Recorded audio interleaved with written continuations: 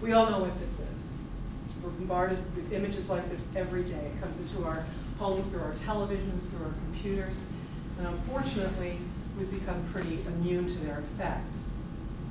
We see these every day.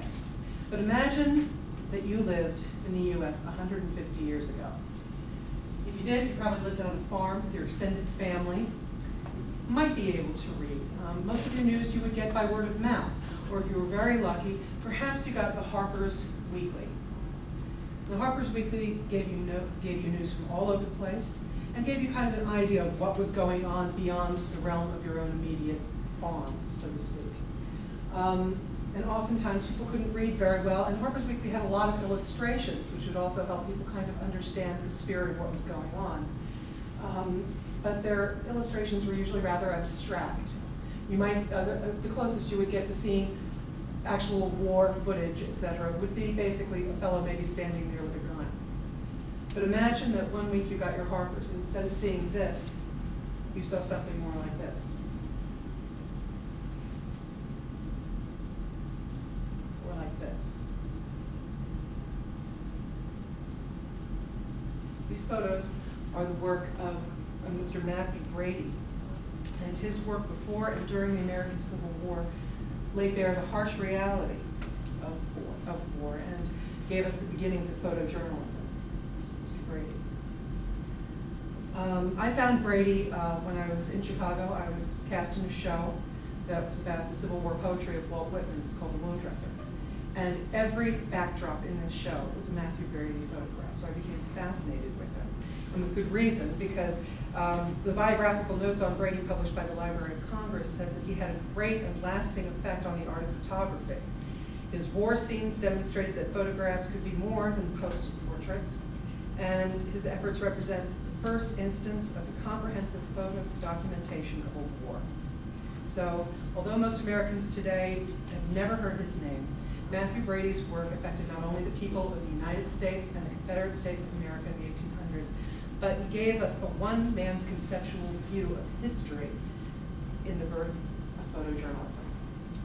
Now we will be demonstrating the validity of this by focusing on his work before the conflict, during the Civil War, and the legacy that he leaves behind. So let's begin by looking at Brady before the Civil War. He came to New York as a young man and became very interested in photography. And the main type of photography that was being done at the time was called daguerreotyping.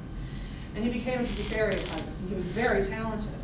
He was also someone who was very good at promoting himself. And he figured, I'm going to get the faces that are pertinent of our time down to posterity, and I'm going to make a lot of money doing it. And so he started chasing people. He was going after the wealthy, the famous, the illustrious persons of his day. And he started to get them to sit for him. He got Charles Dickens to sit for him. He got Daniel Webster. He got Mark Twain, Jeni, who was known as the Swedish Nightingale.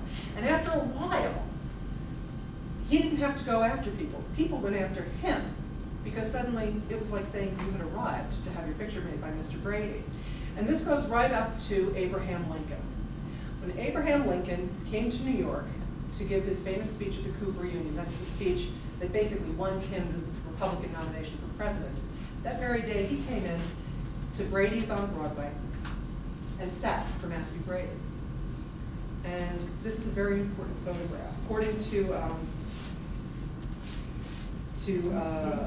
Smithsonian's video entitled Mathew Brady's Vision, the National Portrait Gallery's David Ward, who was curator of One Life, The Mask of Lincoln, had said about this portrait that it's very interesting because it shows a very impressive figure of a man who could be president, who you should vote for. And afterwards, Lincoln himself said that Mr. Brady and the Cooper Union made me president. So Brady was very famous before the Civil War. He had a lot of cachet. Now, once the war started, he saw an opportunity to go and record history. Now, his wife, his friends, they said, don't do this. You've got a really nice practice here in the city. And Brady's famous quote was, I had to go. A spirit in my feet said, go. And I went. And he really did go. He went into the field, and not only did he go into the field, he duplicated himself. he hired a series of 18 men. He taught them how he liked to have photographs taken, what they should photograph, and he armed them with these. It's called a what's-it wagon. That's what the Union troops called it. And what it is, it's a portable darkroom. And so this cadre of men went to all the battles, and they were all shooting under the name of Mathew Brady. And they sent their stuff back, and Brady's stuff began to be exhibited and published. And it was very, very powerful. When he had his first exhibit of his work, which took place at his gallery in New York, Oliver Wendell Holmes Sr. Came to see it. He was the father of the Supreme Court Justice, who we all know as Oliver Wendell Holmes. And after seeing the exhibit, Mr. Holmes said, let him who wishes to know what war is like, look at this series of illustrations. The honest sunshine gives us some conception of what a repulsive, sickening, hideous thing it is, this dashing together of two frantic mobs to which we give the name of armies. So the pictures that this man took and his people took brought the war right into our faces. Now, after the war, life was not very kind to Brady, but posterity has been. His life post-war, according to the International Photography Hall of Fame's archives, tells us that Brady was forced to declare bankruptcy. You see, he figured during the war that he would be able to sell his body of work to the government, but the government didn't really want it right away. And so he wound up declaring bankruptcy in 1875. But then the government finally said, yeah, maybe we will buy it. And they bought his whole catalog for $25,000. And I know that sounds like a heck of a lot of money at that time. But when you consider that Mathew Brady put out of his own pocket $100,000, he was in trouble. So financially, his work for the war was a failure for him, but it was tremendously important for us because for the first time in history, history is not being told to us, it's being shown to us. And his creative model for getting this job done, one guy in a portrait studio suddenly becomes an entire troupe of men going everywhere and capturing everything. So looking back at his life and work, we can begin to understand the scope of Mathew Brady's place in history. First of all, the pre-war, establishing himself as a famous portrait artist, gaining that power so that everyone knew who he was before the war even started. During the war, bringing it right into our doorsteps and leaving it there for us to see and think about. And finally, he brought photography out of the sterile setting of a studio.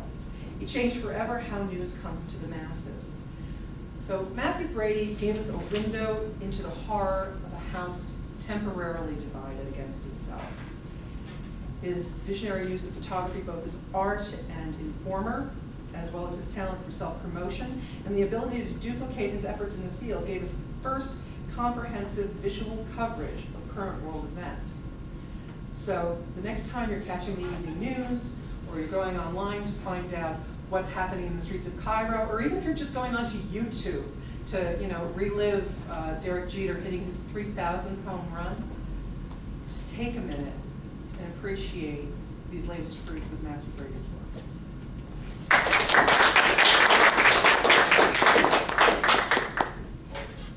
Are there any questions? So you consider him like a paparazzi of his time when he was beginning? Absolutely, he was the original paparazzi. But people weren't. The thing is, people weren't affronted by his presence, though, because even if you were on the battlefield and you were just hanging with your friends, they wanted to have their picture. Well, I mean, in his beginnings, not during the war, but yeah, he basically kind of annoyed people into sitting for him. So he was pretty much like a paparazzi in his earlier stage in life. Yes, you could absolutely say that. Are there any other questions? Yes. Do you think like there's one main picture that made him like one main picture? Was there one main picture that made him? Is the question. He has such a vast catalog of pictures that if I was to stick, I could stick probably 50 pictures of his up on the screen. And you would go, I know that picture, or I've seen that picture. And every time you go, yeah, of course I've seen that. That's Frederick Douglass, I've seen that. He was also, if you're talking about his favorite topic, perhaps besides the war itself, he was Lincoln's favorite photographer. He photographed Lincoln and Lincoln's family more than anybody else. That famous last portrait of Lincoln with the broken plate, you know, was taken the week before he died. That was taken at Brady's studio in Washington. The picture of Lincoln sitting there looking at a photo album with his son Tad, you know, the little boy standing next to Lincoln while he's sitting. That's a Mathew Brady picture.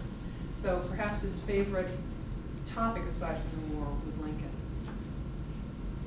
Any other questions? That's wonderful.